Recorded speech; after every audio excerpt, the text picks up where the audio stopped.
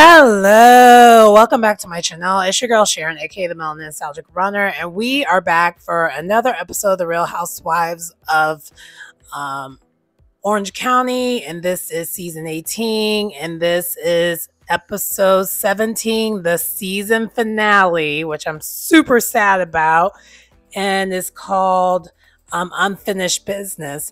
And one thing I will state real quick is the season has been amazing. This season finale to me was a pretty solid season finale. It wasn't by far the best episode though, which normally, you know, your season finale ends with a bang, but it did still leave me wanting more.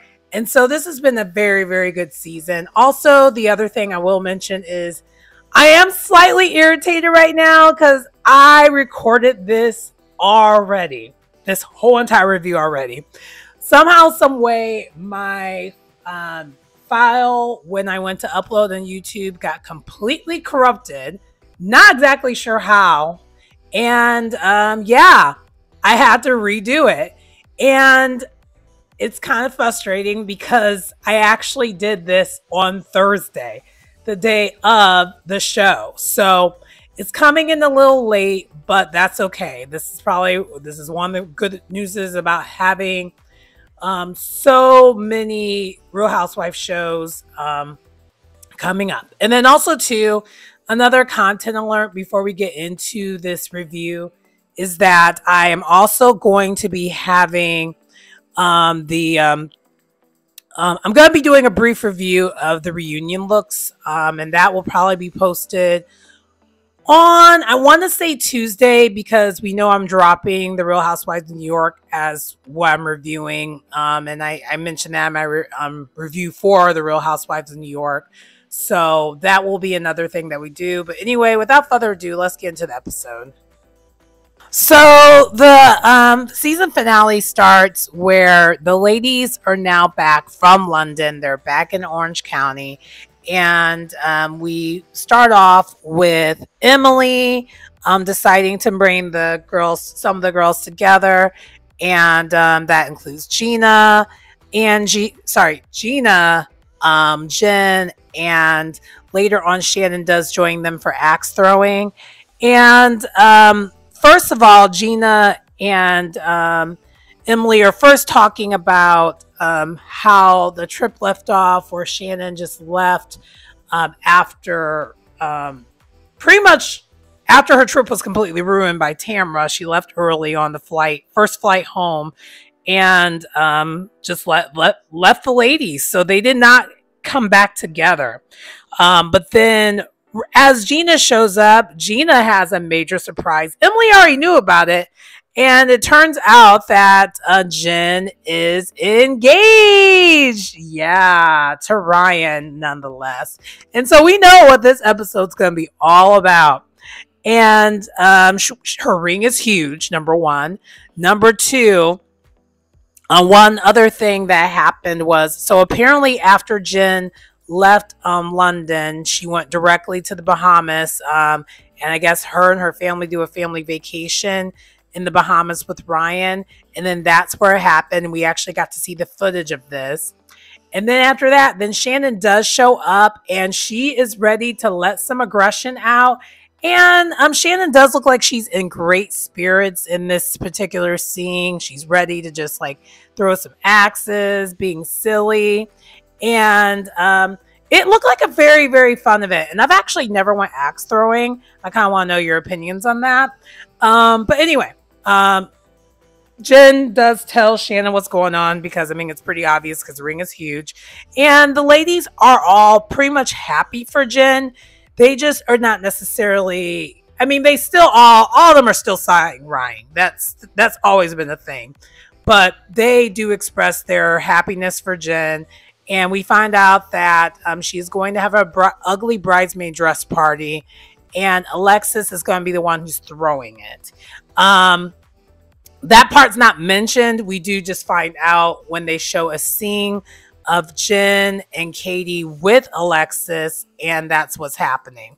I was actually kind of surprised that they're doing it this way, but I think this is a producer's idea, because Honestly, if it was me, if you kick me out of my house, like I've, if you kick me out of your house the way Alexis kicked Katie and Jen out, oh no, that would have been it. There would be no talking. There would be none of that because we never did see apology or anything for that. So that's interesting. But anyway, so that's where we find that out, and then also Jen does talk to Shannon, and she's like, okay.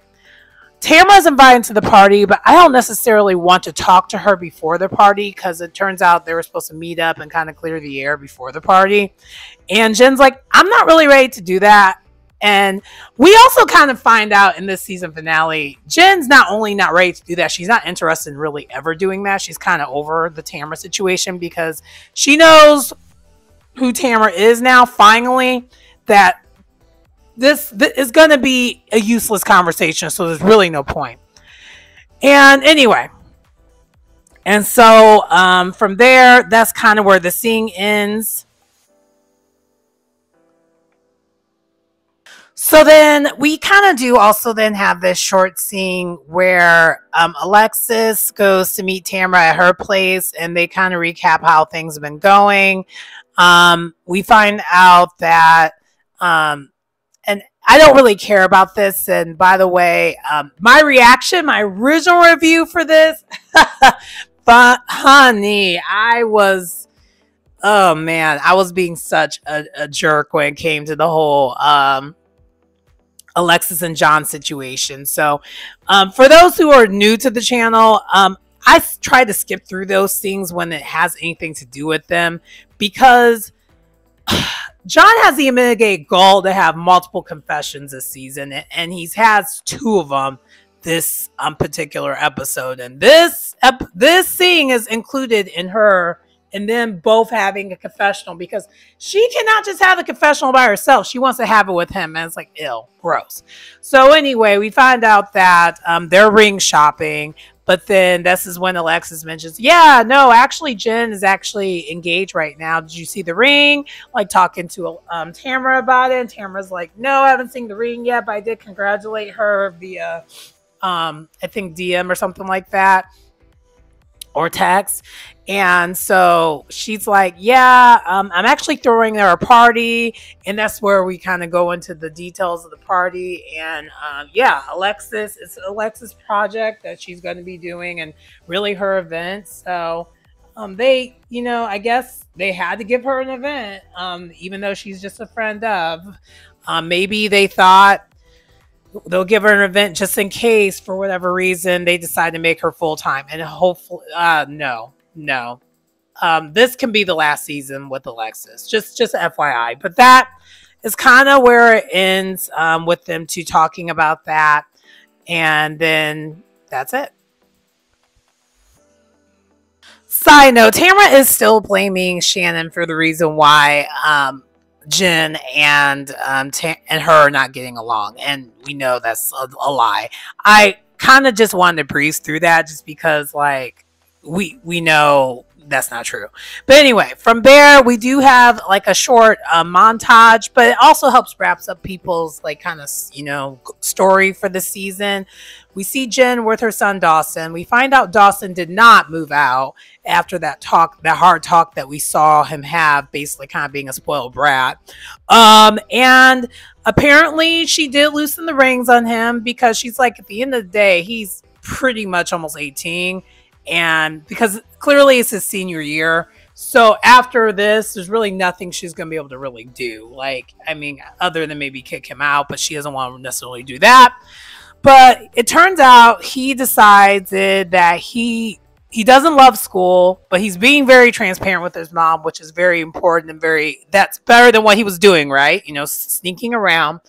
And so he's like, yeah, I think I'm going to join the Marines. Now, I hate to be that person, but that's the part where I'm a little confused how that's going to work, because the Marines, out of like the military branches, Army's the easiest one to get in. I see him being able to do that. The Marines, you do have to grade a little bit higher in the Marines. It's a little bit more difficult to get into. So if he doesn't necessarily have the discipline to want to do school like that for real, him getting to Marines is going to be a taller task. But if he's someone who can do it, hey, go for it. Jen is concerned that he wants to do that. That's the path he wants to do, but she at least is proud of him for actually having some type of sense of direction finally. So there's that. And then we see that in another scene, Heather is actually talking to her son, Nikki, and Nikki's also kind of having similar sentiments that he doesn't like school, but this is, I guess, Nikki's like first year in college or whatever. But at the end of the day, Nikki's successful. So even though he doesn't like school, he's actually having a good time in college. And he also did get his real estate license and already sold some homes. And then we find out at the very, very end of the episode, well, close to the end of the episode, where we have the, ladies kind of giving us a recap of what's going on now, that Nikki actually, I guess, broke a record of like the highest real estate sale in Long Beach. So yeah, no, he's doing very, very well for himself. And he's also planning on studying abroad soon. So even though he doesn't like school, he thugged it out and he is living his best life. And then next we see that Tamra is with Sophia, and Sophia, unbeknownst to us, is extremely artsy. We kind of could tell by the way, personality wise, it kind of seems like she's an artsy girl. But when I say she's artsy, she has a voice on her. She produces her own music. And so we're listening a little bit to her music, and she's like, basically editing it and putting it together. And so Tamara's like, yeah, you should, go to school for music. You should really, really do that. And so we also find out at the end, when it comes to Tamara wrapping up her story, is that is what her daughter Sophia is going to be ending up doing, going to school, going to a musical arts school to really kind of get that ground running and do that. And then from there, then we go over to Katie. And with Katie, we see that she is with her daughter and her family. And Callie finally did get in the mail her official last name change, and now she does have Matt's last name. So that story comes full circle. We also find that, so that's pretty much all that happens there. And Matt is just over the moon happy, and he's like, yes, now I could call you, now he could say that's my girl, like officially, like it feels a lot more official now. And then last but not least, we see Gina with Travis. And clearly Travis was, sitting in the house, watching over the house while she was gone in London on the girls' trip. And they talk about the relationship some more. And I actually have turned a corner when it comes to Gina and Travis. And this is why. So apparently, maybe part of the reason why I just never saw them two as being like really compatible like that was maybe because all the tension that they have had when it comes to the ex-wife situation. It seems like they just always been in very tense, but not really happily together for real. And also too, because of that situation, and not really talking about the situation, there just always seems something off with them. This season, now they're being way more transparent about it. This is kind of the first time I'm seeing, oh, okay. And I never thought I would change my opinion when it comes to Gina, but like this season has made me really, really like Gina, and I kind of want to see her around next season and see how this plays out, and hopefully they finally can get the ending they're looking for. But at the beginning, when she was like explaining the story at the beginning of the season about why they decided to separate, we could tell she wasn't really telling the whole story. And she kind of told a little bit of like this thing where she was like, we need more space. But then now that she's actually explaining what it really is, it's like, oh, okay, this is great. Like, I understand this. And one thing also that I makes me want to turn a corner with Gina is she's finally, in the words of Brooke Ashley, she's finally going to go see the lady, aka she's going to go to a therapist with Travis, and they're going to try to work through this, because Travis did state something that Gina does is not really just with the relationship, but just in general. We see it even on the show when she's arguing. She runs away. And he's like, you need to actually confront things and deal with it and not always run away. And she's like, you know what? You are right. I do think she does still stand by the decision that she made that they need to separate. And I actually agree with her, because both of them, even though Travis is not happy about the decision when it comes to their relationship, on the screen, it does translate that they are much lighter and actually happier. And maybe Travis is happy because Gina's happy, but it does seem like there are, at least in this scene, it looked like they're happier. Maybe I'm reading too much into this one scene, but I did like what I saw here, and this kind of wraps up their whole thing. Okay, next, the rest of this, for the most part, until like I guess maybe the last 10 minutes of the show, is really going to be all about Jen's engagement party and everything that transpires there. We see that Vicky and Shannon, they're getting ready for the engagement party, and they're going to be going there together. And then we see that Jen and Ryan are getting things prepared and ready to go, and she's getting all glammed up. We also then see that Emily is getting ready with Shane, and this was actually kind of a little bit cute. So Emily is actually wearing her wedding dress as her bridesmaid dress, but like they got married, I think, like, I don't know, it seems like they got married like in the 90s or whatever. And so the dress did not age well for it to be a wedding dress, but it actually looks great for like a bridesmaid dress. And also too, because it's a Tacky's bridesmaid dress party, as a bridesmaid, you're not supposed to be wearing a white dress. Well, unless of course it calls for that, but you're not supposed to do that. So that is tacky in itself. So it actually works that she's literally wearing a wedding dress, a bridesmaid dress. It works. And also I was very impressed. And Emily, I hope you see this when people are giving you your flowers. You worked hard in your body and you look amazing. And hopefully you do believe that one day. I feel like you believe it or starting to believe it. And be mindful that it takes your mind longer to realize what your body looks like. It's just a thing, especially if you're someone who has had any type of body dysmorphia, weight issues, up or down. It's a total thing. I'm the same way. It usually takes me maybe 6 months after the changes have happened for me to actually truly grasp that I look different looking in the mirror. And I just, hopefully you know that. But the reason why I'm saying this is the fact that you can wear your wedding dress and it fit like a glove. It probably actually kind of looked better on you now than it did when you were a bride originally. Chef's kiss. You did that. Anyway, also too, then the ladies all do end up going to the party one by one. And so those are the people that are showing up. Not necessarily in that order. Katie and Matt show up. Joe, who's from a previous season, showed up. And Alexis invited Joe. And they're one by one coming to the party. And then shortly after people are at the party, we see that Tamra tries to go on her apology tour and apologize to Gina.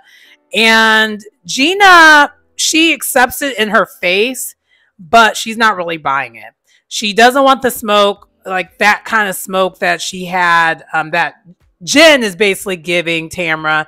So she's not going all in on not buying it, but like in her confessional, Gina's basically saying like, yeah, no, I know who she is. And her speech and everything she even just gave to me was very narcissistic. So like, I'm not really buying it, but I'm going to accept it because apparently Gina knows how to handle a narcissist. So that's fine. But then on the side, we see that Vicky, Shannon, and Jen, they're all talking about Tamra and how they're just over her and over the situation. And then as this is happening, Emily is lit on this party. She is just drinking. She was kind of one of the first ones to actually show up, so she is lit. And she decides to confront and talk to Katie about the babysitting situation with Heather, because Heather and her are just getting lit together. And honestly, it's literally because they're arguing about their kids. I don't care, and I'm kind of over it. And I don't really care about this Katie and Heather situation like at all, actually, because I think that the ladies are dragging it, especially at this point. Heather's dragging it. Like, you know, once Katie let it go initially, which was a mistake that she even decided to do this way. Heather should let it go too, because I don't care. Anyway. So next we have Tamra. She goes to talk to Jen next to try to clear the air with her and also try to prove to Jen that Shannon was also plotting and talking about Ryan and trying to get the background check. And Jen does not care. Jen does not care. She kind of literally expresses she doesn't care. And in her confessional, Jen explains why. She's like, you know what? I do believe this, and even if Shannon was to do this, I don't care if Shannon was the one who helped orchestrate it, to be honest. Like, that's where Jen was at with it. She's like, I don't even care. The difference is when Shannon apologizes, I believe her, and there's changed behavior. With Tamra, it's the same crap over and over again. So that's all for me. That's all for me. Because we have seen in previous seasons, it's not really about Jen not being a forgiving person.